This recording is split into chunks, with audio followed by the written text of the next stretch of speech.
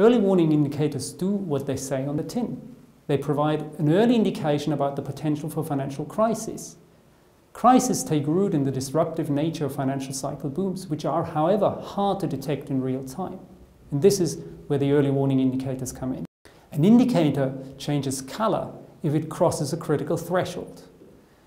We looked at the past to find these thresholds by minimizing the ratio of wrong alarms to correctly predicted crises, so that the red threshold was crossed for at least 66% of past crises. Take the United Kingdom. The red line indicates the critical threshold for the credit to GDP gap. The red circles show correct signals during the 3 years preceding the crisis in the early 90s and in 2007. Black circles, however, show wrong alarms. Not all crises were preceded by a red warning signal. So, to avoid a false sense of precision, we also chose a lower, amber threshold that was breached ahead of 90% of past events.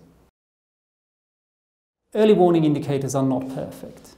And given they are not perfect, the statement that 66% of crises were preceded by an early warning indicator signal is not the same as saying that the probability of a financial crisis is 66% once we see a signal.